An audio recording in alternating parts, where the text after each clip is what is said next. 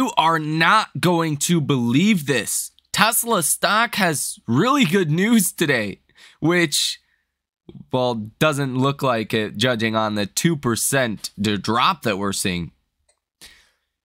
You are not going to believe this. Tesla actually has really good news today from India, as well as some images from China. But yet the stock is dropping 2%. What's going on with Tesla? We finally got above the critical multi-year resistance level of 260. This was really a trend line in which if we break above that, big gains could be coming. A lot more inflows could be coming. But it seems like we're getting rejected today, right at this level. What's going on with Tesla stock? We're going to put that into clarity here in this video. I think a lot of people are going to get faked out here. So we have a lot to get into in a very short amount of time. We're going to cover all of your Tesla stock news. Make sure that you are informed on what is going on today and you are not misled by maybe what the stock is doing. I could be wrong. I'm not a financial advisor, but I will share my opinions as well throughout this video. Let's go ahead and get started. Tesla is reportedly expected to set up its India manufacturing plant in Gujarat, with an official announcement reportedly expected at the Vibrant Gujarat Summit in January of 2024. This factory in India is not going to sell Model 3s, Model Ys, S, X, or Cybertrucks. It's going to sell a sub 25, probably sub $20,000 vehicle, potentially even three-wheelers to third world countries. This is going to massively address the problem, and that is affordability of EVs. And that's, well, going to very much benefit Tesla. But in order to get to that place, Tesla has to put plans in forth today, right? You don't get somewhere by not planning for it. You don't get to where you want to be by not taking the steps to get there. Tesla's taking the steps to see even larger growth down the line. 2027, 2028, 2029, 2030. This factory will be putting out some numbers for Tesla. As you can also see from this video clip, there is thousands and thousands of vehicles waiting to be shipped out of Giga Shanghai. This is probably the largest number of vehicles we have ever seen here. The output is cranking in China. And even if a lot of these vehicles are delivered, maybe not in Q4, but more than likely in Q1, that should make Q1 look a little bit better. The fact that we're seeing all of these vehicles, I think, is a positive thing. And here you can see a Tesla Cybertruck spotted charging a Rivian R1S. Now, isn't that something? Tesla's synopsis on X says, when can we have FSD V12? Highly anticipated. Elon Musk gives us an update. He says it is already on a lot of cars, but given that it's a completely new architecture, we are doing extra testing. It works very well in California, but needs more training for heavy precipitation areas. So if it rains a lot or snows a lot or maybe fogs up a lot where you live, then maybe FSD V12 needs a little more work. Personally, I would rather wait a little bit longer to get a product that doesn't need as much fixing rather than let out a premature product. Telescope says we can confirm that full self-driving beta V12.1 has now rolled out to Wave 1, which includes 15,000 plus personally owned Tesla employee vehicles. It's happening. Itachi, the Japanese automaker owned by Toyota, has halted all domestic production after admitting it forged the results of safety test for its vehicles for more than 30 years. Toyota says the scandal has shaken the very foundations of the company. An independent committee found evidence of safety test tampering on 64 vehicle models, including those sold under the Toyota brand. The production shutdown will last through at least the end of January. Hallmark's Catalog shared this article. We talked about this yesterday, how a Tesla robot attacked an engineer at the Texas Gigafactory. Andrew McCarthy says attacks implies it made a decision. That robot did exactly as it was programmed to do. Apparently the worker thought it was off when it wasn't. Elon Musk says correct. Truly shameful of the media to dredge up an injury from 2 years ago due to a simple industrial KUKA robot arm found in all factories and imply that it is due to Optimus Now. That's exactly what happened here. They implied from the Daily Mail that Optimus just went out basically stabbing employees. That's ridiculous. That just shows you one of two things. Either financial media is completely retarded and doesn't know what they're talking about to begin with, or they're just personally trying to attack Elon Musk and tear down the Tesla brand. I mean, maybe it's both. Giga Shanghai will suspend its plant for about a week in early January of next year. The purpose is to take a New Year's break and upgrade its production line. They showed a tremendous performance in 2023. Tesla is trying to rebuke some of the FUD that Reuters just said.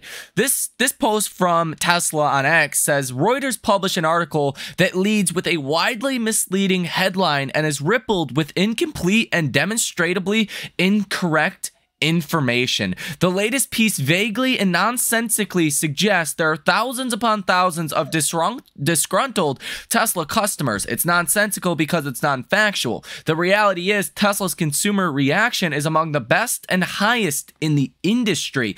And here was the headline. Tesla blamed drivers for failures of parts in it long knew were defective. Gary Black says, doesn't it feel better when Tesla fights back? A little PR goes a long way. Tesla achieved a new record quarter in Italy today. And by the end of December, we will see new Tesla quarterly sales records for sure in Denmark, France, Iceland, Italy, Spain, Netherlands, and Portugal. Most likely in China, Bulgaria, Croatia, Czech Republic, and Poland, and maybe in South Korea, Singapore, Belgium, Greece, Luxembourg, Slovenia, the US, and Canada. The US is a big one because we just don't get any data on a week-by-week or month-by-month basis. We don't even get a breakdown of deliveries for different regions from Tesla itself. So the US is really a huge wild card here.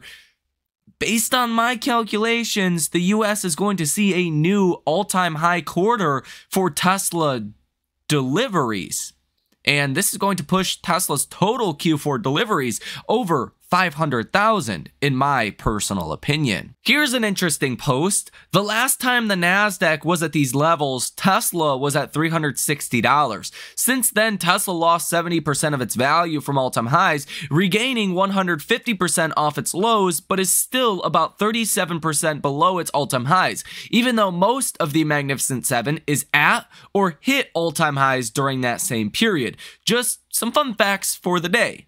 And I think this is something we have highlighted many times here on this channel. This is why Tesla will outperform in 2024. It's because it hasn't been outperforming. It hasn't even been close to outperforming over the past 2 years. Whereas everyone likes to say Tesla's up, 100+% from its lows were artificial. Tesla shouldn't have ever hit $100 per share. There was a lot of people that were ganging up on Elon Musk and Tesla at the time because Elon was selling stock. That was artificial. That should have never happened. Tesla stock should be in the 300s right now, in my personal opinion. The Wall Street will wake up and hear the music very soon, and Tesla stock will go much higher, at least in my personal opinion. And as Ron says on X, I'm seeing a lot of Tesla Q bears, but not a lot of real bear cases. And I think that's very true. The only bear case for 2024 I can even come up with is a potential recession, but that looks less and less likely every single week. Now let's discuss what is causing Tesla stock to fall over 2% today. We did not have much for data today. We did have continuing jobless claims and initial jobless claims. Initial jobless claims coming in at 218,000, a little bit higher than estimates, but really not doing much for our markets. Wholesale inventories came in line with estimates. Retail inventories, excluding autos, came in a little bit worse than expectations. Pending home sales month over month came in at 0%. The estimate was 0.6%, and pending home sales year over year came in at -5.2. Estimate was -6. So really nothing to speak of there. I don't think that caused any movement in our markets today. The 7-year bond auction did. So the last 7-year bond auction we had, yields came in at 4.39%, basically 4.40%. Today, the yield came in at 3.85%. Some investors were expecting a little bit less than that. So not as much demand as some people were expecting for the 7-year bond. So that did cause a sharp sell-off at one point today, and that has really turned Tesla from down 1% to down 2%. You can also see that now today you're back to pricing in 6 rate cuts instead of 7. The odds of 6 rate cuts at 37.6%, the odds of 7 rate cuts at 35.3%. So about 2.3% of a difference here between pricing in 6 and 7 rate cuts. And as you guys know, the more rate cuts, the better. So if we're shaving off another rate cut for 2024, that's obviously going to have a negative impact to Tesla stock. But probably the biggest thing that is affecting Tesla today is the jump in 10-year treasury yields. I say jump, it's not that big, but kind of. You're up about 6.5 basis points today. We've fallen a lot, so in the grand scope of things, you're still a lot lower than where we were. But 10-year treasury yields up 6.5 basis points today, now to 3.85%. On an algorithmic basis, this does impact Tesla and how people buy and sell Tesla stock. Now, again, yesterday we broke above 260. We actually hit a high of about 263 and some change. Today, you hit a high of 265. And what happened? Well, you're now at $256 per share. So you've lost about $9 per share today. This is a typical rejection around the resistance point. The fact that we closed above 260 is the confirmation I've been waiting for. Sure, can you give a little bit of that back? Of course. I kind of expected that to some point. I said very vocally yesterday we wanted to, stay above 260 for a couple of days or continue higher from 260 and continue to close higher above 260. That's obviously not happening today. We know we have some big catalysts right around the corner. We know the markets, individuals, firms, mainstream media, the government likes to attack Elon Musk, right? That's probably to some extent what is happening today, at least in the investment world. People are back attacking Tesla stock because they do not want it above 260. And some of the biggest headlines hitting the Bloomberg terminal today is Tesla is urged by US senators to recall all faulty vehicle parts following a Reuters probe. This is complete BS. I mean, Tesla debunked this like we literally just went over. These 2 US senators, they continue to attack Elon. They suggested the same thing in 2021. And really, DC, Washington, really doesn't acknowledge them. It went nowhere in 2021. And they even tried to do the same thing in 2022. Now 2023. This is not a shocker, but when you have algorithms that trade on headlines, this is going to move Tesla stock. I mean, back to the point that I was just making. There's a lot of people that want to see Tesla stock stay under 260. $23.18 billion worth of individuals that want to keep Tesla stock under 260. Above 260, Tesla really changes and kind of turns into a wild card where if you break a long-term downtrending trend, you can see huge gains. And typically when that happens, you can start a new uptrend and break out above the start of the bearish uptrend, right? Which would put Tesla stock at new all-time highs if that were the case. Right? If you start an uptrend, obviously it's not going to happen next week or next month, but Tesla stock can trend to the upside and break out past the start of the prior trend, which would put the stock above $414.50 per share. Tesla stock is, in fact, the most heavily shorted stock on Wall Street. So there's a lot of people with a financial incentive to keep Tesla stock under 260. Now, the question is that going to happen? Are we going to stay under 260? My personal opinion is No. We know we have delivery numbers for Q4 coming out here, which should be on January 1st, if not January 2nd, most likely January 1st. And what that is going to do is set Tesla up for the next move much higher or much lower. Unless Tesla somehow utterly misses, which would be due to the US, then I don't see Tesla stock staying under 260. Right? You could do what you want on a day-by-day basis, but when you get good news, Tesla will react to that. The same way Tesla is reacting to these senators that are recalling or asking Tesla to recall their vehicles. Well, those same headlines and algorithms are going to help Tesla when they massively beat Wall Street's estimate for deliveries of 483,000 vehicles. So I think the days are limited that Tesla remains under 260. By days limited, Tesla's under 260, like 4 days from now, we should be getting Tesla's delivery numbers, and that's when I expect a larger upside reaction in Tesla stock. We do have a brand new AI investor sentiment survey that shows the bulls are losing a little bit of control here, now to 46.3% of investors being bullish, 28.6% of investors neutral, and 25.1% of investors that are bearish. This is actually great news if you are bullish, because you don't want to see everyone bullish. You want to see,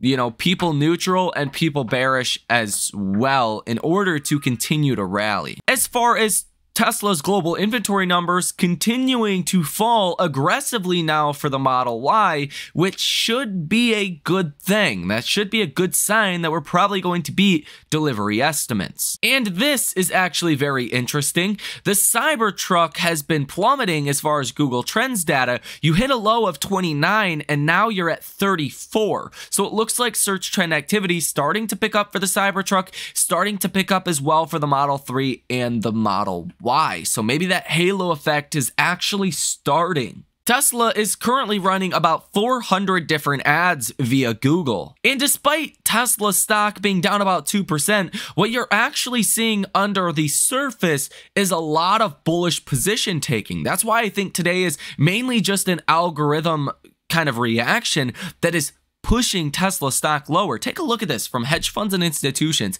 You have seen 641 orders totaling $463 million with a positive order value of 90%.